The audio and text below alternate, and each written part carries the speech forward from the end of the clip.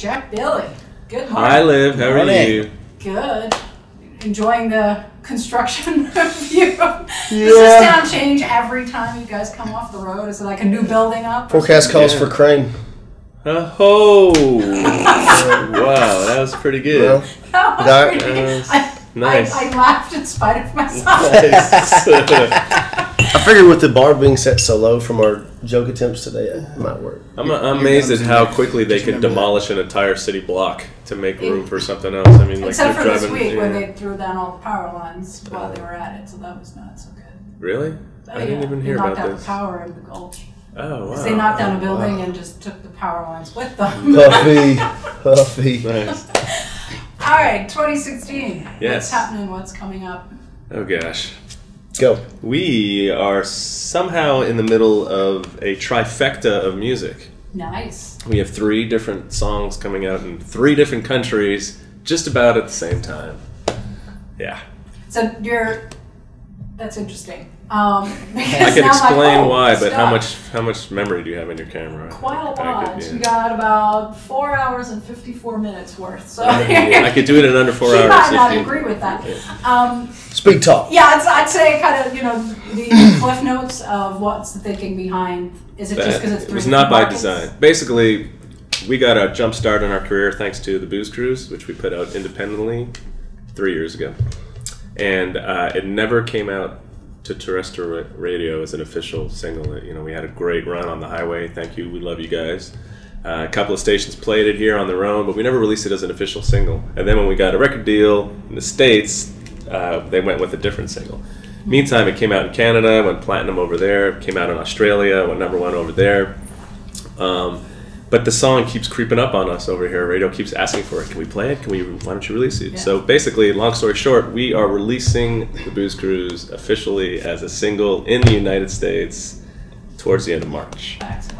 And Give the people what they want. And as to not re-release it elsewhere, we got it. Yeah, we have to. A different single in Canada. Now, Australia, we just put out a single this week called Why God Made Summertime because it is their summer right now, and we're going over there in March to play a big festival along with some other great acts from the States.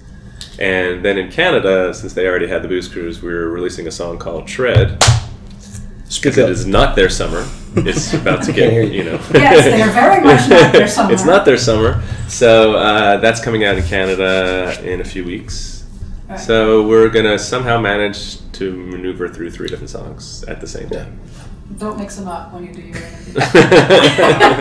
Don't talk about summertime in Canada. And I did warn you, so we're going to dig into the thinking behind all of this stuff a little bit.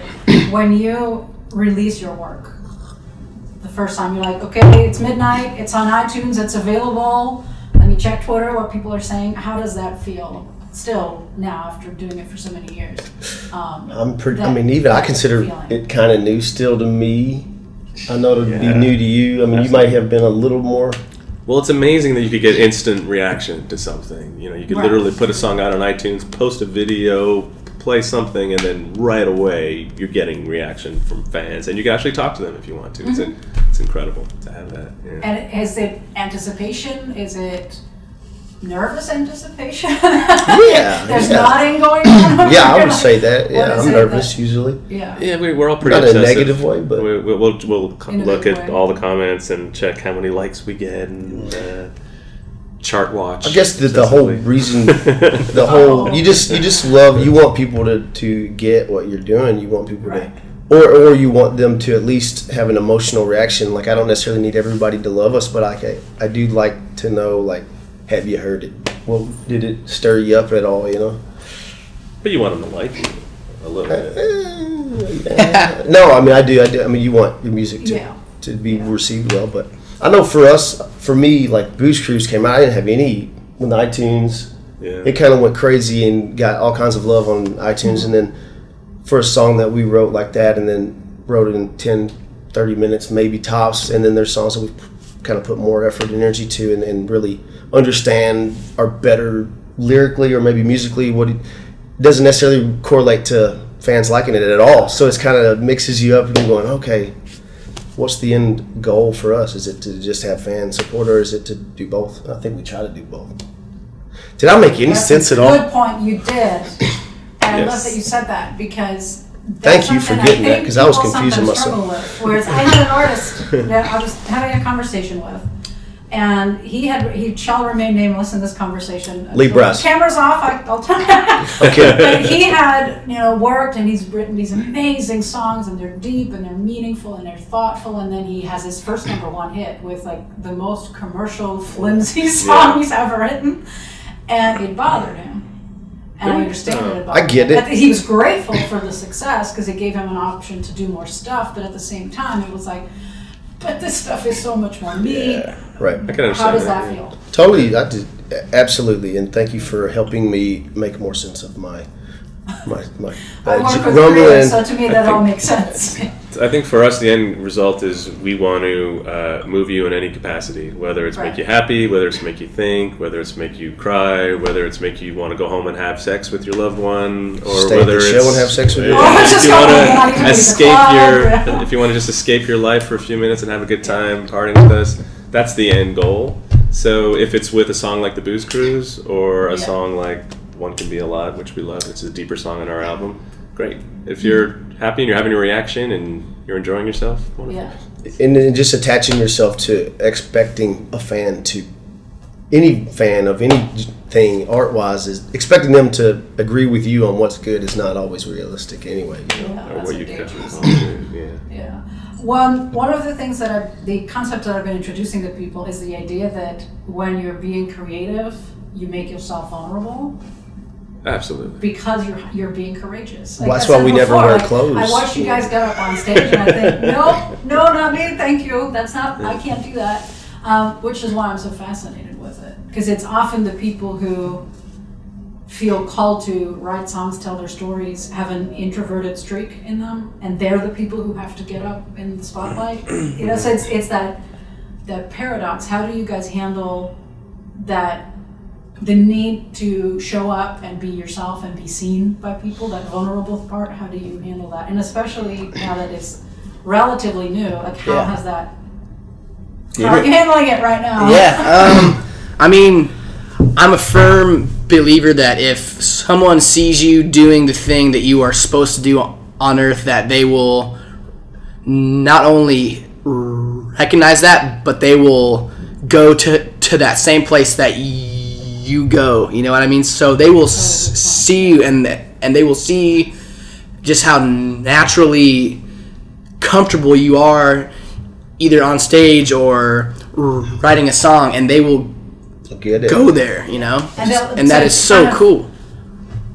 I guess in a way you can say, there might be a guy who's now like 13, 14, and he's got his first bass guitar. Yeah, exactly. You can go like, dude, this is what you can do this. Exactly. I can do this. Exactly. You can do this. Exactly. Yeah, so by being yourself and doing.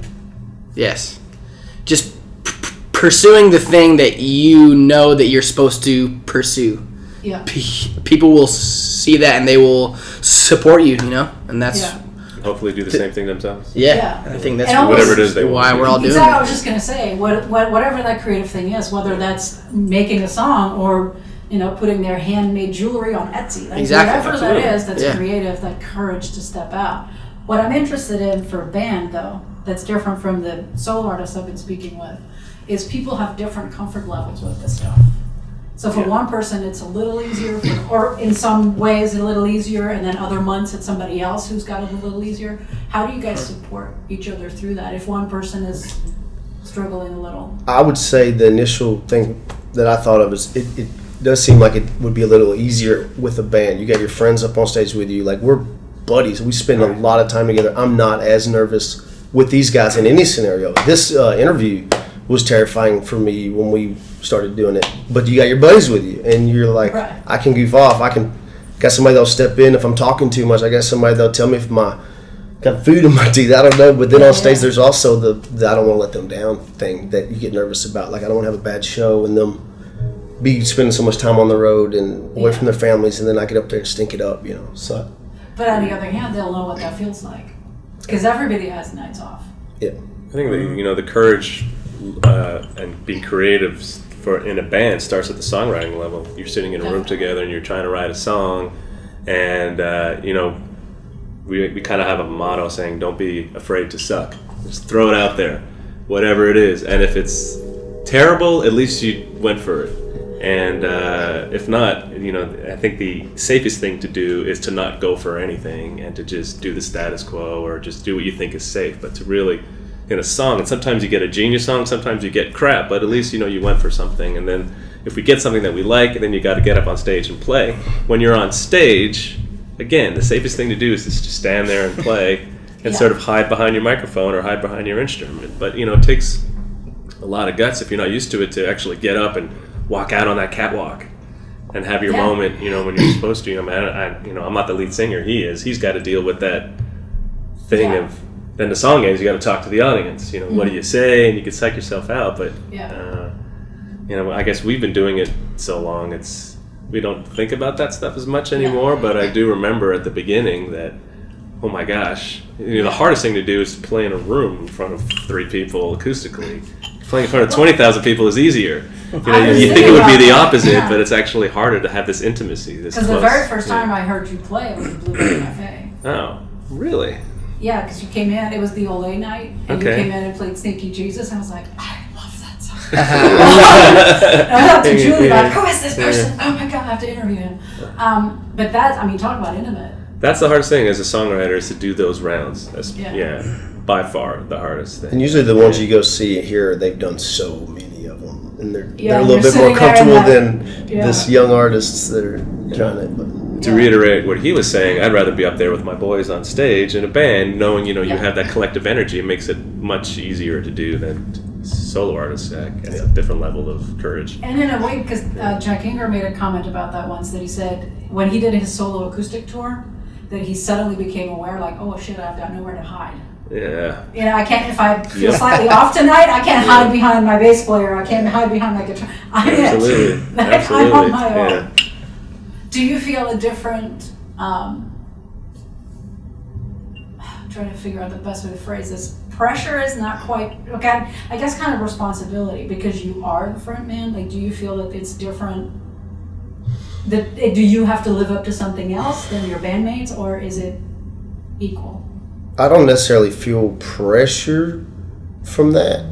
I do, as if I was doing anything, if I was a janitor, I think that I would like make sure I bring it every day, like no matter what I'm doing. And I know Jeff sat me down before after shows and been like, hey, good show. I've seen you play great shows. I've seen you be great on stage, but good job tonight, not great. And I'm like, what are you talking about? It's like, to have that accountability is, I love that. Some people would not love that. I don't feel pressure by that. I think that's like necessary, because our business is so confusing by the time it comes out of somebody's heart, and by the time it reaches a fan, all the emotions that it goes through, and the people that have to hear it and give it a thumbs up or down, and just to have somebody that's with you on a brother level, on a love level, to be able to say, that's not your best, man.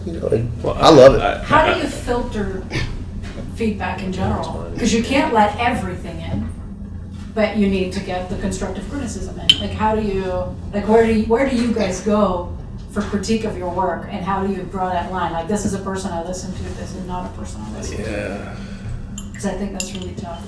I think that I produce the group musically in the studio, so I've sort of become the default musical leader of the band for that. So I know they all look at me for musical criticism, I guess, and I'll give it whether they want to hear it or not sometimes. It's just my controlling personality. Yeah, but that's also a tough job to be in. Yeah. It's because it's as much as hard as it is to hear some of that stuff. It's also you worry. I know you've worried before and talked to me before about how to mention to somebody. I don't want to come across. I don't want to hurt their feelings. I don't want to. Right. And at the end of the day, we know Jeff well enough to not let it hurt her. I do, and I know Brad does at this point, and Ian's probably figured that out a little bit. That if he loves you, then that's what happens, man. And if he doesn't give a shit about you, then he's probably going to tell you, "Great show, man. See you next time." Yes. Yeah, definitely. Connecting with that. Definitely. I guess it's because I was hearing when you guys were talking to Chuck, like that's the fact that you're here. That's already. I mean, I'm sure there's a long line of people who would like to play. He's a talent. So the fact that you're here, that already is validation by itself. Cool. Yes. I guess I haven't really thought about it like that yet. I mean, I feel like I for sure still haven't proved myself, which I just think that it takes time, you know, and just show after show after show to get the exact energy that Blackjack Billy has, you know, and that we will have. Yeah, to work your way into that. Yeah, for sure. This is a slow business. You guys know this. How do you handle that need to stay patient and to keep working and to wait for the results to show up? You know, sometimes he's good. He's better about it. Or 2 years down the line. He's a lot better about it than I know I am. Why is it harder for you? I'm an emotional cat a little bit. You know, I mean, I'm high and low and highs and lows, and Jeff's more of a kind of like a big brother figure as far as like and plus just his experience in the business. You know, he knows that lesson a lot. And no matter how many times you tell somebody how that's a slow business, when you get, like you said, you know, your heart and soul's in it, and you're going, what is going on? Why is nobody just loving it? I think the only real difference philosophically between us is that I focus way more on where we're going, where I know where we will be, and not worrying about all the details about how to get there. Yeah. And it's very easy to get caught up in that. Oh my gosh, I got to play a show in 2 days and my voice is hoarse, and what are we going to do? What's the set list? Where are we staying? And all these little details, and get worked up on all that. And it's just, you know, it all works out, and we'll play the show and it'll be fine in the end, and there you go. And if this song hits and the next song hits, one of them's going to hit. Right. And, you know, we'll get there. Yeah, kind of trusting of that process, did that come easy, or are you just naturally fairly? And keeping away from attaching your the way you feel about your music, letting that become attached to a critic's opinion of it, or somebody who doesn't even follow your band's quick little comment, you know, and keeping focused on the people that appreciate it and get it, and what is it that they get, and what is it that they love, and you know, try to stay on that, but. You know, that's tough. It is, that's the fun too. That's also the so reward. It's the risk and the reward of getting to do it, though. You know, the highs are so worth it. You know, getting to be on stage, or getting to have a letter from a fan that says it got me through the hospital bed when I was sick, or you know, just have people that love your music, man, and getting to make it for them. You know, it's totally worth it. We're going to use Ian as a prime example of this. Yeah, so let me ask you a question. Did you think 2 years ago that this was, because you were going to be an extremely successful, famous person, I have no doubt, with Blackjack Billy, because we're going to be an extremely successful, famous band. So, did you ever think that you would be in Belmont, and that 2 years from then, you were going to find yourself in a band like this? No. And then that was going to be your catapult to where you wanted to be? No, definitely enabling not. you to do all the other stuff you wanted to do? No. But he saw the sign, it just plopped on his lap, and he had the courage to follow that thing that showed up in his life, as opposed to being set on, well, I'm going to graduate from Belmont, I'm going to be a writer, or I'm going to be a solo artist, or that's the only acceptable path. It just, all the universe lined up and presented him with this opportunity. When he says it plopped on his lap, he means Brad plopped on his lap. Gave him a lap dance, and I was like, good old stuff happened. Nothing says country music like a good old man-on-man lap dance. I'll tell you that much. But that takes courage as much as getting up on stage, is just to seeing an opportunity and stopping what necessarily your path you were on, but changing your direction, changing your road. And that's happened several times in my career. Yeah. Like, I honestly never thought I'd be in a band again until I met this guy and fell in love with writing with him and loved performing with him. Now we're in a band. You know, it's just, that takes courage too. So. And that adaptability, I think, because as you're asking him that question, I'm thinking, yes, he took the opportunity. You know, you took the opportunity when you could, but you were also ready for it. You already done the work. Yes. And I think that's something that sometimes gets forgotten. Like, people are waiting. When is my shot? When is my shot? Well, what are you doing while you're waiting for that shot? Absolutely. It's just as important. Very good. And being open to receive it when it shows up and recognizing it. Yeah, and that quote, I am so using, like, don't be afraid to suck. Oh, that's fantastic. And we are fearless when it comes to sucking. Like, we really strive. But did you guys see the History of the Eagles documentary? So There's a really they're so nice to each other. Early on, I know, right? Golly. Band. That really early on, where Glenn was working with, he was still living, with Jackson Browne, and they were talking to labels, and the label's like, okay, go write some stuff. And it's like, well, but what if they're bad? And the label's like, well, they're gonna be bad. That's okay. Yeah. And how he wasn't like, what? Yeah. Like, we don't have to be perfect from day one. Like that was a revelation to him. And look what came out of it. I just wanted to call and tell you I hate these songs. But my publisher, that's how I first got in touch with him. He called me and said, I just wanted to call to tell you how much I hate these songs you sent me. And years later, he became my publisher. But that's what we talked about before, that feedback. Those are the people you can go to for honest Like, these songs were so bad, like, I had to stop what I'm doing and call you and let you know. To tell you. I feel like I need to share some of this with somebody. But what did he say on the heels of that? Yeah, I like your voice and come to Nashville, learn to write a song. Learn to write a song. But there's something there. I will work with you if you do that. And those people are diamonds. They're people who see that potential and can work to get it out of there. Thank you, Doug Howard. And to tie this all in, Doug Howard, now Dean of Belmont. Thank you, Ian. There you go. See? Small world. Okay, second to last question. This is a serious one, and then we'll have a not so serious question. Just to end it. And I'm looking for something specific, an example, not names. I think you mean specific. When you're thinking about, I'm trying to ignore that. I'm focusing on my question. When you think about a time where you weren't as patient as you should have been, maybe, or where you made a decision that turned out this wasn't quite right. Now that I know more, what was that situation, and how did that show up?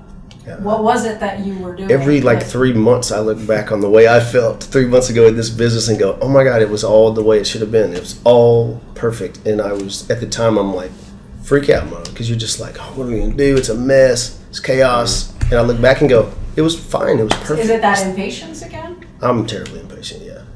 I am. Yeah. I would say that. What do you Jeff, guys think? Any comments on that? No being impatient? Things that you could, things that you could. I probably hide it better. Not necessarily be patient. It's like sometimes it's you're genuinely convinced that the time like this is the right thing. I thought Boots Cruise was ready, but now's the time. I think it's so easy when you're in a moment, and let's say your label's looking for your next single, and you're writing a bunch of songs. It's so easy to say as you're writing them, where they come out, this is it, we got it, we got our single, let's record, let's cut this, put it out. You just want to get out there so badly. Yeah. But you never know. The right song you might write tomorrow, but you could get caught up in that too long. But it's very easy to be impatient about trying to rush to get music out. Yeah. Because you really want to be out there. But I guess that's the trick. Yeah. It's like you have to wait long enough, but you can't wait too long. That's the tricky part. When everything aligns beautifully, it's a wonderful thing. I know, but that's what you're saying. When it all works, it's the best feeling. It's the best, and it's so worth it. Yeah. So worth it, man. Last question, much lighter. If you had to put together a soundtrack to your lives with songs that were kind of been with you as you were growing up, what songs are on that record? Wow. Pretty much anything by the Beatles, I would be down with. Who? I don't know what band you're talking about. What do you mean? Who are these guys? I think my favorite Beatles song is "Staying Alive." John Travolta's. Oh yeah, that's such a great Beatles song. Definitely, just the harmonies. Rubber Soul. You Can't Always Get What You Want by the Rolling Stones. That's, but sometimes. If you try sometimes, you might find that you get what you need. Exactly. That is like the perfect description of the music business too. Yep. Me and Ian are both Sublime fans. Yeah. Sublime is a big part of my childhood. 40 Ounces to Freedom, top to bottom, would take me back to so many great memories. Yeah. So that's another example of something that's extremely country.